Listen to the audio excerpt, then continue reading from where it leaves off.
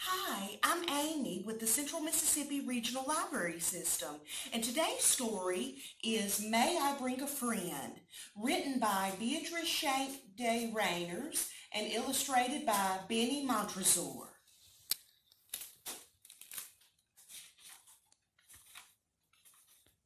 The king and queen invited me to come to their house on Sunday for tea. I told the queen, and the queen told the king I had a friend I wanted to bring. The king told the queen, my dear, any friend of our friend is welcome here. So I brought my friend.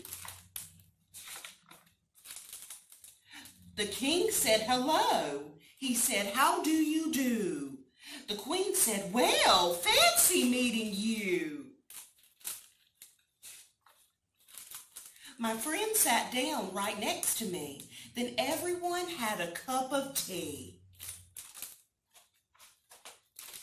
The king and queen said, we are having